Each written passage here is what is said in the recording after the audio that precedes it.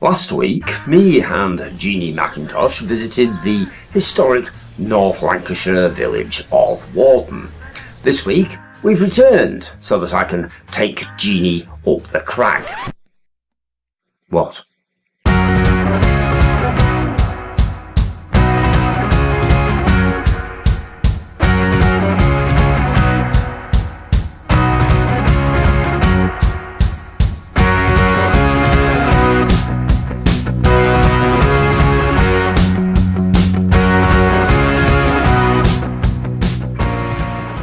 Warton Crag, classified geologically as a hump, is 535 feet tall.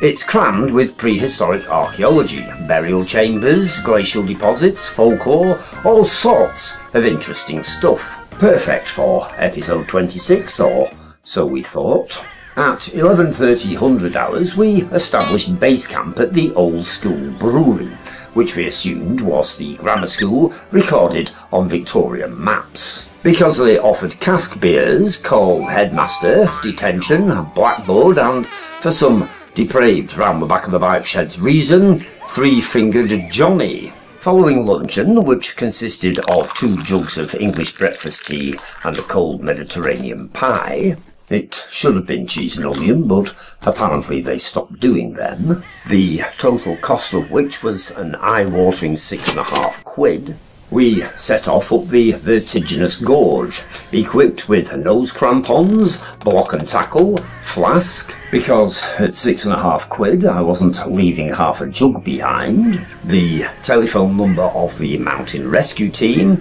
and, unfortunately, an empty lighter, which I didn't realise was empty until halfway to the summit. The next 5 hours, 5 bloody hours, were spent suffering from nicotine withdrawal. Our first destination was an outcrop of rock known locally as the Bride's Chair. In times long past, it was used for fertility rites, brides on their wedding day being forced to sit on the limestone promontory to ensure an abundance of healthy sprogs. It was difficult to know exactly which outcrop was the Bride's Chair, however. We suspect it was this one. A couple of hikers were having lunch on it, which didn't help. Despite us coughing loudly and hoping to COVID them into buggering off, they continued to picnic on the hanging rocks at their leisure. The trouble is, there are no markers denoting the various caves, standing stones, monuments, etc.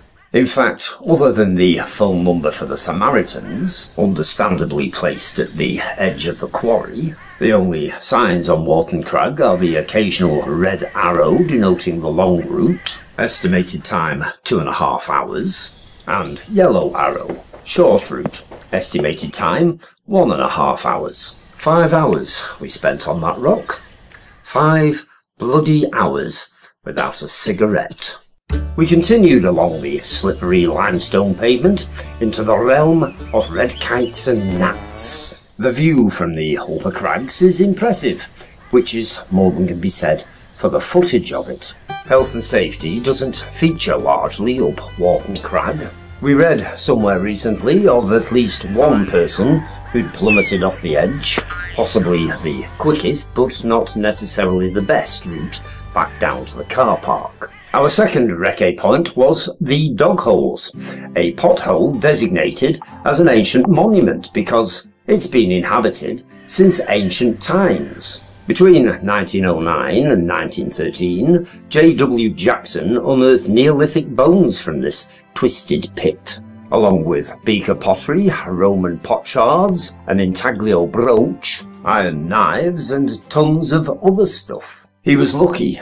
We couldn't even find the dog holes. As you've probably gathered from the fact that we had to nick a photograph from Google Images, we got lost instead. 5 bloody hours. The problem is that Warton Crag is a nature reserve nowadays, which basically means that the whole lot's been turned into a bramble-infested wilderness. As a result, you can't see anything unless you're on stilts, because everywhere's covered in 8-foot high briars. There's no birdsong anywhere on the crag, The only nature it seems to be preserving are the horseflies and the ticks. After stumbling about dangerously over vertigo-inducing drops for some considerable time, we found ourselves on a mysterious Lost World-type plateau. The Iron Age fort surmounting the summit, potentially attainable directly above us, via a natural cleft in the rock face.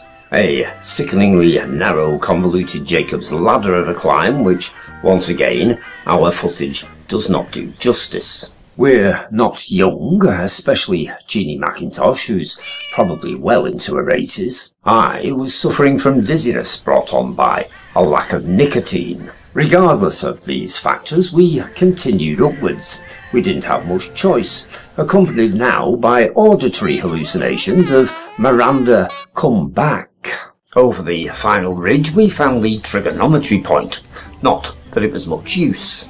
Trig points are employed to take sightings of other landmarks with dumpies in order to establish their height above sea level. The only landmarks you could see from this particular viewing platform were the 12-foot high nettles surrounding it. Somebody, a bunch of school kids by the looks of it, had erected a beacon nearby, presumably to alert the authorities should any wayward interlopers such as us find ourselves in dire straits. Despite our predicament, we didn't light it because of the towering bone-dry undergrowth. We didn't want the whole crag to burn down.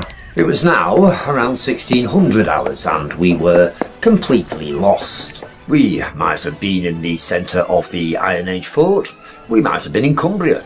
There was no way of telling. So we struck out randomly, working on the principle that if we were going downhill, then at least we were heading in the direction of civilization.